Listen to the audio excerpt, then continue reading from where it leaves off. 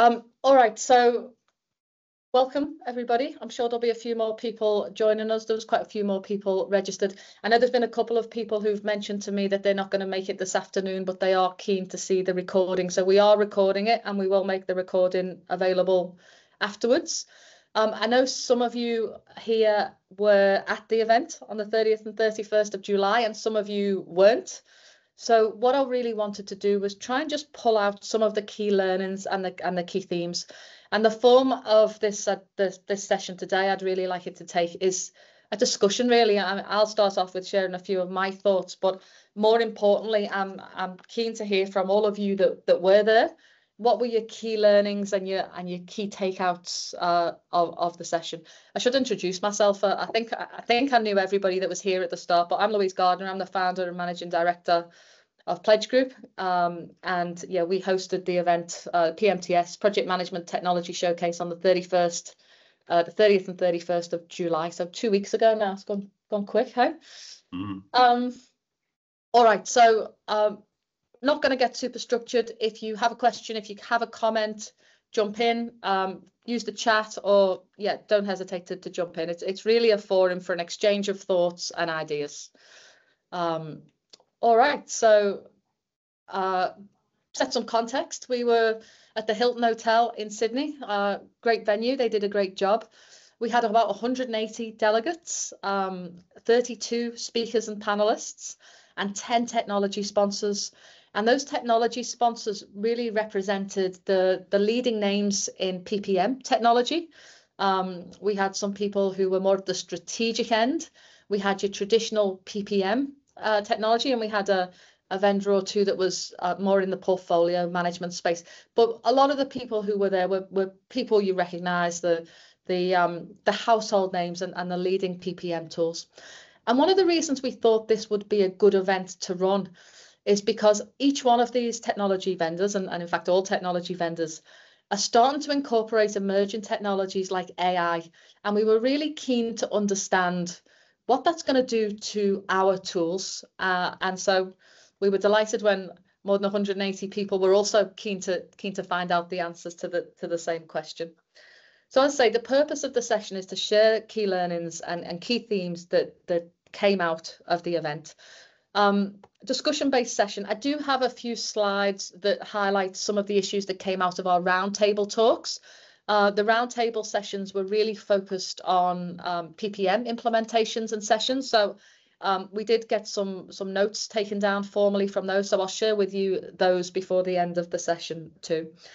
So if I can kick off with a learning of my own, I just want to highlight how delighted and a little bit surprised. As I say, we launched the event, so we kind of knew there'd be an appetite to see where the technology was going to take us. But I was absolutely over the moon to see how much engagement there was with the tech sponsors and vendors, and some genuine curiosity and two-way knowledge sharing about where's the technology going, what's on the roadmaps, what will the future features be. I felt like that was a really good two-way session of knowledge. So that was really one of my key learnings, and validated the reason for the whole event. Actually, the people wanted to know what's coming up in technology in our space, and the tech vendors were delighted to share. And I think that was one of the biggest kind of sources of joy for me, was just that two-way knowledge exchange. So I'm gonna try and quieten down for a second now. I'm gonna throw it open to the floor. I've got Amani with me here in Newcastle, and I've got some of my team in Sydney, as well as the other people in the room. So any big learnings or key themes that anyone would like to share? I just wanted to point out that with those 32 speakers, we met them during the year. We heard that they had implemented technology of some kind and that they had some wins. It hadn't been an easy road necessarily. They had some challenges as well, and it made for the perfect story. So we deliberately invited the 32 speakers to come and share that story. Quite often it had never been shared before, because people were fascinated in all the things that happened with the technology implementation, from how to even begin in the first place, whether you've got the right data, processes, people, whether what you've currently got is good enough to do the job. and then what it looks like, how you implement, how you evaluate, how you implement, what are some of the quick wins, things that go wrong, and what to do when you have gone wrong, all the way through to what ROI looks like 2 years after buying the software. So yeah, that was one of the most popular things, was the fact that almost every presentation was about something that had happened rather than theoretical. Yeah, it's a good point. And I think the tech sponsors kept on in that theme as well, really sharing case studies.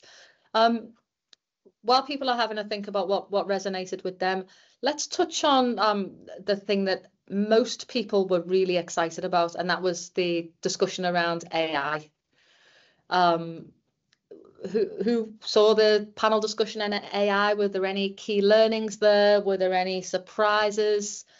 We've done a few panel discussions on AI over the last 18 months, and what I'm finding is every time we talk about it, it's a slightly different discussion. It's never the same discussion twice. You know, you can have the conversation 6 months apart, and it's also always throwing up new insights.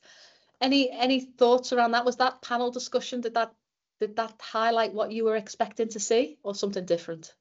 I think I heard a few times, Louise, on the subject of AI, that it's early days and we don't quite know how it's all going to play out, but it seems like it's going to be beneficial, with an asterisk against it, with a note of caution, because of some of the biases that AI may provide in answering the questions that are provided to it. Yeah, agree, Pete. One of the things that is very much on my radar at the moment around AI is the fact that some organizations are being prevented from using it, just full stop, because the rules, the protocols, the governance isn't yet in place. And I think the individuals in the teams and in the organizations can see some good use cases for it, but the organizations aren't quite there yet. There's other organizations that can see a use case for it, but aren't quite sure of the cost benefit. So there's some comments made on the panel discussion about it's quite expensive to implement. There's a willingness to implement it, but there needs to be a tangible benefit, and they're not sure where that's coming from. I think was another good kind of stream of conversation that I think came up on the panel discussion. Is anybody using AI? Anybody on the webinar this afternoon? Is anybody using AI on their projects at this point? Because it was really something that people wanted to talk about and hear more about. And I think one of the observations just reinforces what Peter has said in terms of AI is throwing back at us our own biases. Yeah. So that's very important in terms of the information. The other thing is, as you stated, organizations aren't using it because of the security aspect. There's no IP anymore. Once you have the information out there, you don't know what it's going to be used for and who's going to use it, exactly, until when it's going to be stored. And that's the challenge, especially if you work for the federal government, for defense, for ASIO, all of these entities. Yeah, and it's not just important to highlight. It's not just those organizations that are tentative. It's some of the organizations that are typically less conservative, more progressive. There's just a real desire to make sure that data is safe. So data management was a key thing. Data management, data security was a real key theme that came out of the AI conversation, along with more general kind of project governance types of concerns. Let's think about the other panel discussion that happened, which was also really interesting. On day 2, we had a panel discussion on the role of technology in project sponsorship, and we had 3 fairly senior executives, PMO executives, and actually a CTO on the panel, and so there was some quite robust conversation around the use of technology and whether technology really had a role in sponsorship. And I think the underlying feeling was that it did have a role, but it was to facilitate rather than to and to support rather than to be an end in itself. And I think broadly everybody agreed with that. One of the conversations there that sticks in my mind was the CTO on the panel, Tom Gow, was kind of sandwiched, and we had a little bit of a joke at the time, if anyone remembers, that he was kind of the meat in the sandwich. And he was, very typical CTO, saying, I don't want things to be red, I want things to be green. And, the role of technology is really as far as I'm concerned, is to support the teams to make things go green. And then we had the PMO leaders, Rian and Daniela, really explaining that they thought the role of technology was to help highlight that things were red and to show why they were red. And there was a real kind of conflict between the two conversations, which was good-natured, but really mirrored what happens every day in organizations. It's the CTO or whomever is at the top of that particular tree saying, why haven't we done this? Why is it late? Why does it cost too much? And with varying degrees, PMO leaders or project managers saying, well, these are the hoops we've got to jump through. And so it was quite an illuminating discussion, I thought. It was a good way to round out the day. Actually, it was quite an entertaining presentation, apart from anything else. I might then move into some of the findings from the roundtables. Feel free to jump in on this one, Dave. I know you were very close to these, and Amani, you were too. Actually, you were facilitating some of these conversations as well. Mm-hmm. So what we did is we had a couple of scribes. We had 2 roundtable sessions, and we had some scribes in each room. And what we asked them to do was summarize the conversations that happened. So we asked people some curated questions, and we've kind of summarized the key themes from that whole hour of conversation, because there were key themes that came out of those conversations. So one of the key things was whatever tool you use, whatever technology that you are invested in, organizations must ensure that processes are aligned with both the capabilities and the objectives of the tools. And this always involves a balance between standardization and customization. And it should consider different objectives from around the business. And this is a very strong principle for us, because we always advocate for processes before tools. It doesn't always work that way. Sometimes organizations jump in and they want a particular tool for a particular reason, but it usually is much more straightforward if you have your processes established before you go down the tools route. And this was really validated for us actually through some of these conversations. Anybody have a part of these conversations? Would you like to share any thoughts or findings with us? This was also reinforced in a number of speakers' presentations. Yes, yeah. In terms of processes and the foundation to be there before you go evaluating the tool and selecting the tool.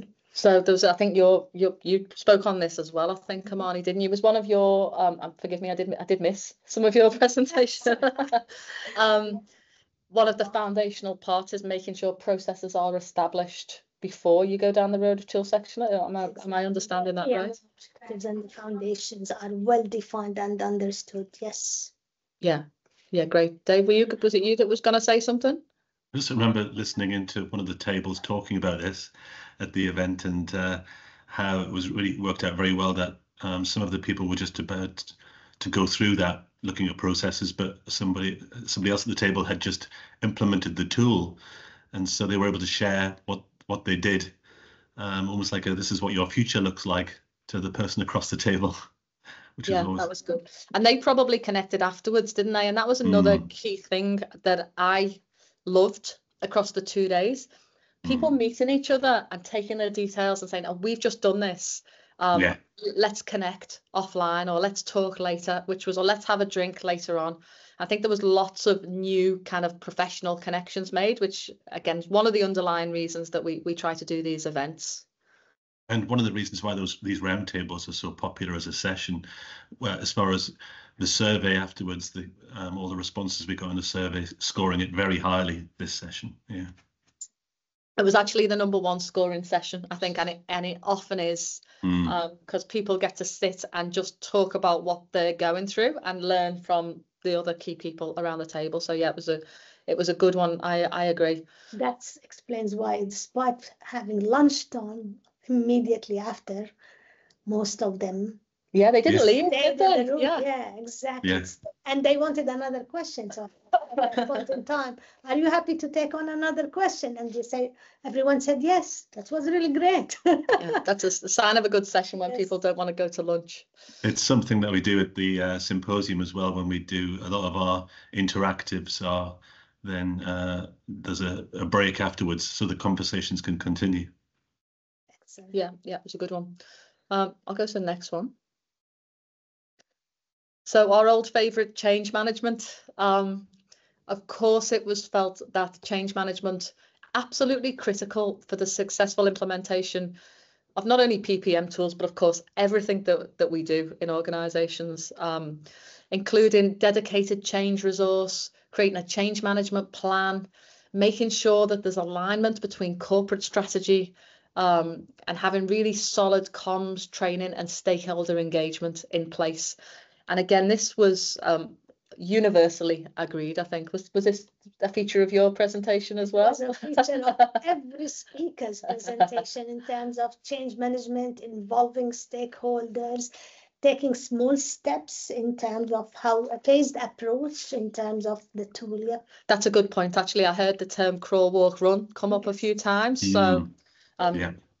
no big bangs, multi-phased approach, making sure people are very clear on their role, and making sure the role of all stakeholders was clearly understood.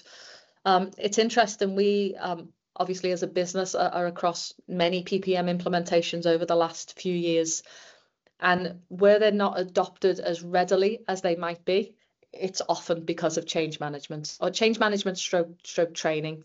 There's a lot of effort around gathering requirements about tool functionality. All of those things are important, of course. But if that change management piece isn't done well, even the best educated, best executed project may not succeed, which is, by the time you get to the end, is sad if that's the bit that lets it down. It really can be unfortunate. Metrics and measurements, again, this came up so often, having an idea of what success looks like before you go down the before you go down the road of procurement and selection, having a key idea of what are you trying to achieve, very, very important.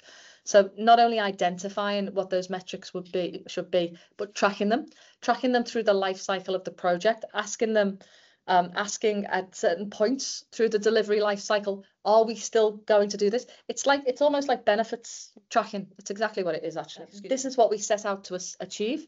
How are we going? And if we're not going as we planned, are we still going to get the value that we expected? So very, very similar process to how you track any benefit. Understanding what those set outcomes should be, understanding what data you're looking to collect and report, and addressing issues along the way that could slow down that project through the use of metrics. Again, there's a clear difference between organizations that have these metrics and organizations that don't think about metrics to the end. Because most organizations will always come back to metrics at some stage. It's the nature of the business we're in. But being proactive about that and having clear objectives and metrics at the beginning really can be a key success factor as well. And understanding how these metrics will be measured consistently across the board. That's important. Yeah. I think the other part, I think I heard this spoke about as well, is that you put in a tool and you are trying to solve a problem at a specific point in time. But of course, business problems ebb and flow. And the way you have procured and designed and built a tool might be fit for purpose on day one. But 12 or 18 months down the line, the business needs might have changed. And so being able to have something solid to point to and say, we achieved these metrics, but now the metrics should be this, rather than just saying the tool doesn't meet the need anymore, or this is no good, or having a clear benchmark of this is why we got this tool, this is what it's meant to do, can make things much, much easier. One of the other complicating factors here is, again, it comes down to the ebb and flow of organizational change. People move on. If these metrics and measurements and benchmarks aren't documented, when that team turns over, the purpose of the tool can be lost if it's not documented. So really, really important, not just to have it in your head or with one person, but to have that as a plan that you can revisit and assess its fit for purposeness or not on a regular basis as the business changes. So yeah, good point, Amani. I talked a little bit about this in my presentation. I spoke about the importance of requirements gathering to successful PPM implementation. So it's really good to see it come out in the roundtable talks as well. It validates that not a problem that I've seen. It's something that many organizations struggle with. And there's a real debate on the extent to which PPM tools should be customized to fit business processes or keeping them out of the box in line with what the tool does natively to make sure it's simple and aligns with the software development practices and the roadmaps that are going to come out and update these products. And I think the conversation, there's no one answer to this. It really depends on your business and the complexity and the maturity of the business. I think in my case study that I presented, I really highlighted a bit of an extreme example, admittedly, where every customization was agreed to initially. And then when it became clear that the system was kind of Frankenstein, it was no longer actually meeting its core needs, then it was really stripped back and went to the other extreme, and business processes were revised downwards, and the decision was taken, actually, we're only going to implement this if we can do it out of the box. And I think the organizations that do this well go as out of the box as they can, but accepting that there'll always need to be not necessarily customization, but at least a good degree of configuration, able to tailor the tool to your specific business processes. I don't think I've ever seen a PPM tool that you can plug and play. Every business is different. Every department within every business is different. So there'll always be a need for configuration and to some degree, some customization. Gordon, have you got any thoughts on this? Yeah, actually, I completely agree with what Louise is saying. So sometimes, look, I've implemented PPM tools for so many organizations, and one of the biggest advice I give them is to try and stick as natively to the configuration process. Customization to be used in exception only. If there's a customization requirement, whether the process can be followed, potentially in parallel is an option. One of the biggest considerations to businesses when they customize a PPM tool, as Louise was saying, requirements change, ebb and flow. Tomorrow your process needs to change, then your tool to make it fit becomes a bit of a challenge here. So would you ever push back, Gordon? Have you ever seen a scenario where you think the degree of customization is too much and you would suggest that perhaps that's not the way to go? Yeah, I push back. I basically question in terms of unless as the organizations basically have been following that process for a while, so it's kind of more or less cemented as part of the operations of the organization. Otherwise, I constantly push back because customizations are hard for organizations to maintain. Today you build something, it's for today, and tomorrow it's, as you mentioned, things can change, and then to reconfigure is not an option because it's customized, and customizations can also be expensive as well. So I do, yeah, absolutely, I push back. That's one. The second thing that I push back on is that customization is fine. How is the organization going to support the PPM tool? Do they have the in-house skills, or do they have some sort of support mechanism to support it, to cater to those ebbs and flows as the process or the organization changes as well? So absolutely, yeah. Louise. Yeah. Have you got any thoughts generally? I know every organization is different, but have you got any views on what good looks like in terms of support for new tools?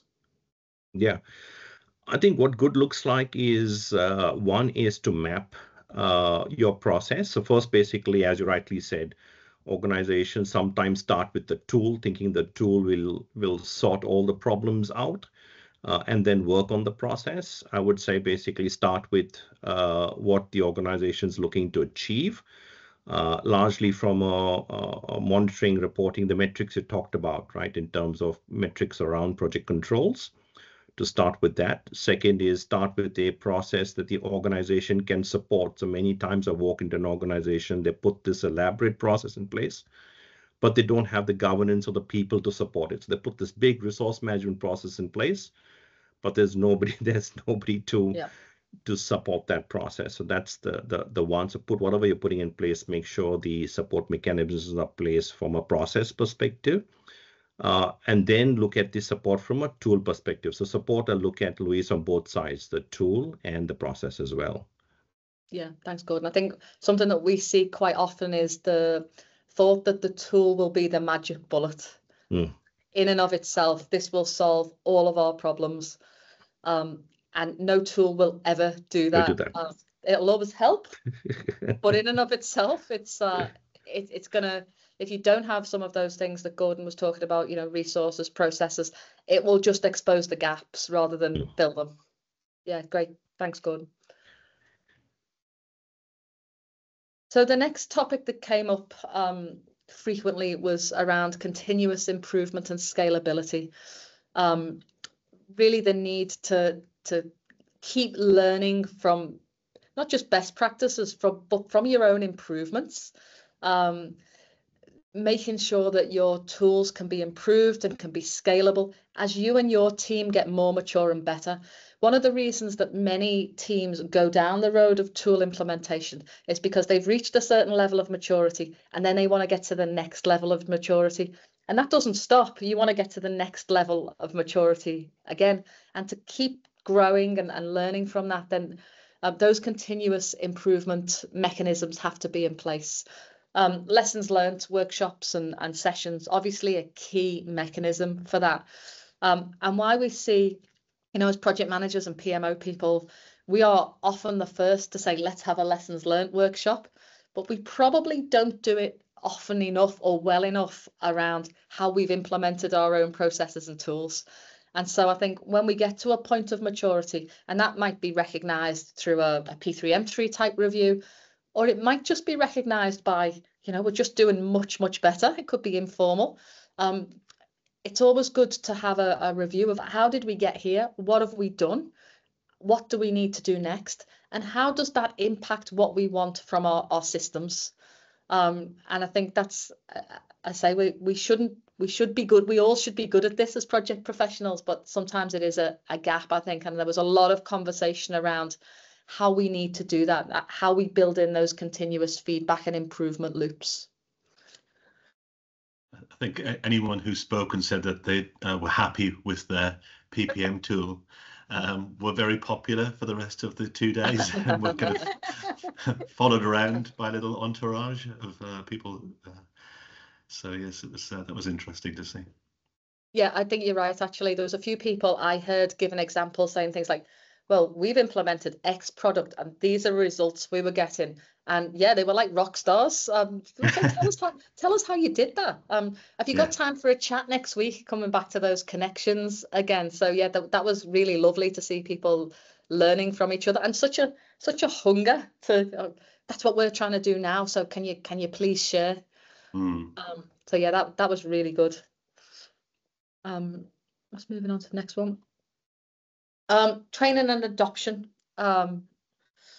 Again, moving on from just the kind of planned change management, having change champions and experts and people who, you know, sometimes you'll send them on the trainer course, but regardless of whether they've been through something like that, they're real advocates for the new way of working.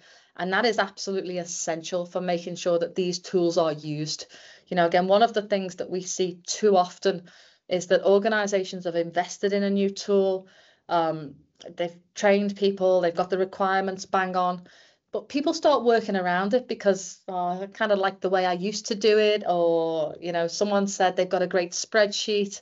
And so having that buy-in from those key people on the ground, the change champions, is another real key success factor.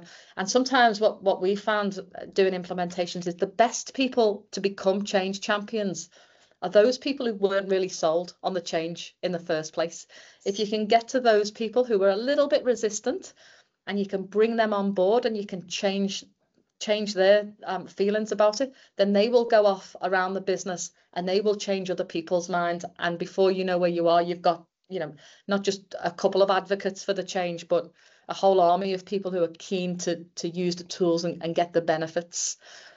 So yeah, the whole use of the change champion principle, we will do that a lot. But it's not just about picking individuals, it's tailored communications, dedicated comms and change resources. Again, it's not done often enough. Too often it stays within the PMO or the delivery teams as this is your tool and you manage it. If you can get some organizational support around change and comms, and it becomes more of a business project than an IT project. This was something that I spoke about in my presentation as well. When a PPM tool is seen as an IT project, it doesn't get the same traction typically as when it's seen as a business change project, and you get that senior level sponsorship from right across the business. So that's often a good mechanism to have adoption. So I guess the other thing to add on to that was, you know, what you do after the training. Do you have self-serve content? Do you have expert users? We see a lot of tools now that come with really great videos where people can just go in and they want to do a function, they can just go and press play. I think that element of service from vendors is becoming more and more slick. Almost every time I see a new product, I'm blown away by the extent to which people can self-serve training content. So that's getting better and better, I think. Our presenters as well, you know, think about Suncorp or Sydney Metro, or what about Tony Wood at Australian Museum? You know, you'd follow him into battle, wouldn't you? I think talk about change champion, but I think he was just, he just said we're going to go for this, and off they went. Yeah, and again, if you've got that kind of leadership, you can move mountains. But even if you don't have that kind of leadership, if you've got good objectives, clear outcomes, and a real plan, you can still get there. But yeah, you would absolutely follow Tony into battle. I love that. I hope I don't have to, but I would. Moving on, another key theme, data management. So I've touched on it already, but this came up, I think, again, almost every presentation, I think, had an element of data management, particularly around AI.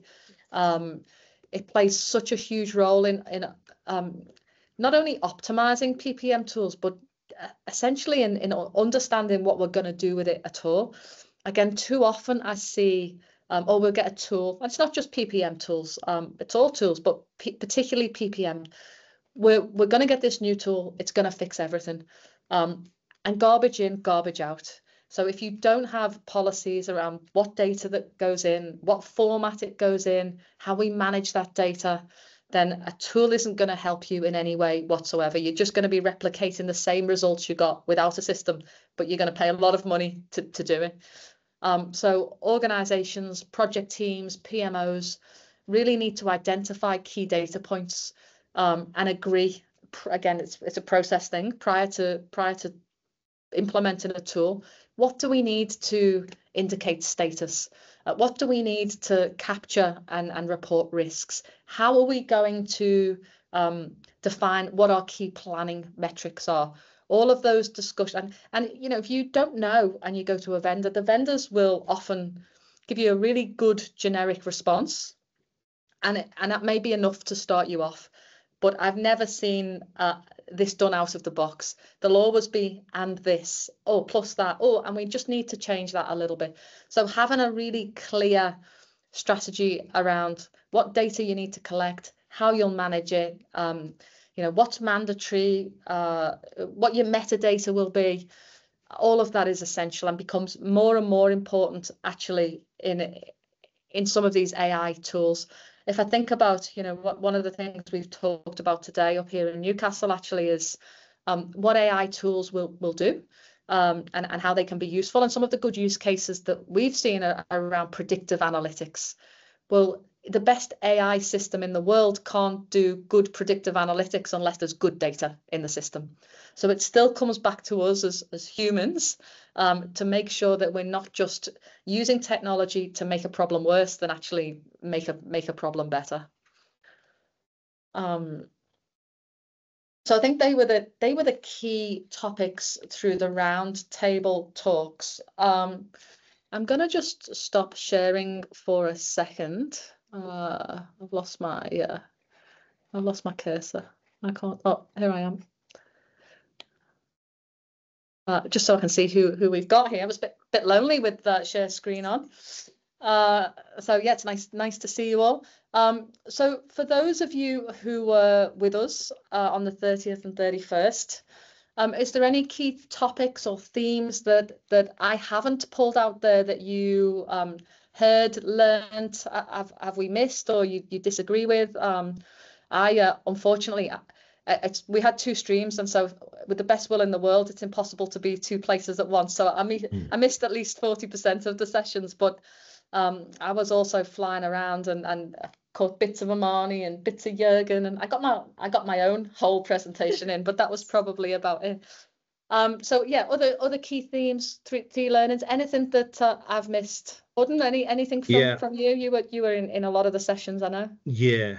I think one thing that was it was talked about a lot in discussions, and something that's really coming, which is becoming predominant as you talked about AI and predictive analysis, is data security. Now, what happens is with a lot of PPM tools, the data traditionally is now moving away from organizations having it installed in their environments to somewhere sitting in the cloud, especially when we have government type of organizations or compliance-based organizations. So this is becoming more and more very relevant. And we talk about business and IT, and usually IT puts in all these questions in terms of data residency. I think that was something that I felt is now getting with this AI and stuff like that becoming a lot predominant as a consideration for selection of tools. Yeah, thanks, Gordon. Great point. I guess one of my other observations was just the sheer variety of tools. As I said, there was a lot of the household names, a lot of the people there who you would expect to see. And it was good to spend a little bit of time just understanding, what's different about this tool and what's on your roadmap. And of course, there was some commonality around all of that, but it was really good to see real innovation in the space and people thinking about solving some of our problems, making our lives easier as project professionals. So that was something that was kind of heartwarming to me. And, I personally, I'm going to catch up with some of those vendors again, because I just want to know more about those technology solutions. So that was, I very much enjoyed that part of it. Pete, anything from you? Any takeaways, learnings? The main ones in my mind, you kind of touched on already, like the importance of change management. I heard change management mentioned probably as much as I heard technology mentioned. Yeah. And data I heard mentioned as much as either of those as well. So yeah, those were just reinforcing those old truisms about the technology is important, but what makes projects work is the people and the relationships and the communications that go on in there. Yeah, agree. Amani? Something that you mentioned even at lunchtime with Hunter Water, the suitability of the PPM to the organizational maturity. Yeah. That's very important. And put it this way, you don't pick an aircraft for people who are still walking. Yeah. Yeah, we've talked about that today, and we talked about that a lot over the 2 days, in fact, as well. So yeah, you can get whiz bang kind of spaceship type tools, or you can get actually something that just meets you where you are today, and that's important to note as well. I've got a couple of other slides I'll share, but Dave, I'll give the last word to you. Anything that we haven't covered or that you'd like to share with the group? I think yeah, look, there's so much appetite for this event for next time as well. I think there's we talked to a lot of people during the year, and they said to us they're thinking about using technology to deliver projects better, but they really had no idea where to go. And maybe a few years ago, people would have said, you know, Microsoft, Clarity, and a couple of other vendors, but there's a lot more out there now. And so what was happening was they were asking their colleagues, what have you used before, and getting 5 different answers. Then they were asking peers, and they're getting another 10 company names, and then doing a Google search and getting 50. I found 55, I think, you know, when I did it. And so that was a need for an event where not only could you see some of these technologies and find out how people are using them and who's using what product for what, but also why should my organization adopt it, because we are in water and we're this big and we have this size portfolio and we currently use this and we've got this budget and the execs want this. And so yeah, that was what it was all about, really. It was just finding out that people had different requirements, different technology they were currently using, and we just had no idea what to do next.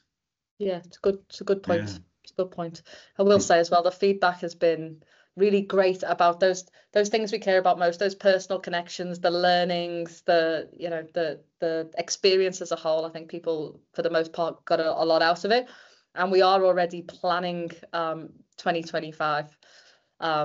So more on that to come. Last couple of things to share.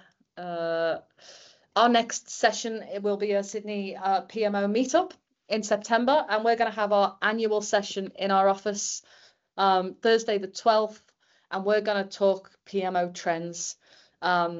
It's always illuminating when we start planning our trends session, because the first thing that Dave and I will often say is, has anything changed from last year? And actually, when we sit down and look at the data, it always has changed. So we're very much looking forward to sharing the top trends from this year with the group. It's face-to-face only. It's in our office.